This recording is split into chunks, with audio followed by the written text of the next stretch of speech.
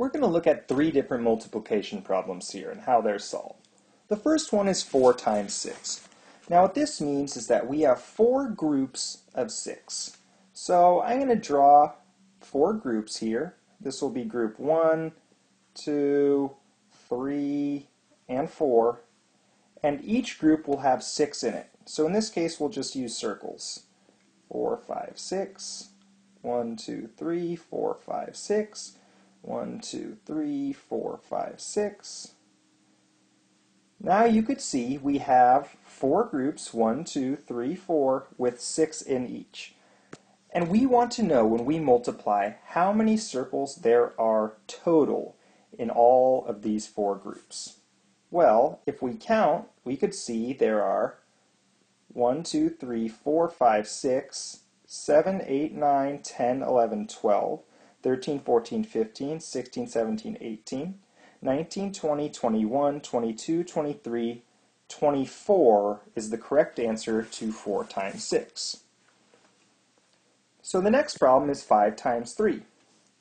If we use a similar method, we could say 5 groups with 3 in each group. So here's 5 groups.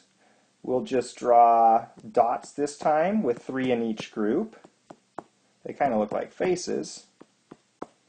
And if we count all of those, we could see we have 1, 2, 3, 4, 5, 6, 7, 8, 9, 10, 11, 12, 13, 14, 15. 5 times 3 is 15.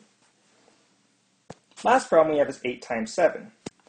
Another way that we could represent this is 8 groups of 7 in what we call an array.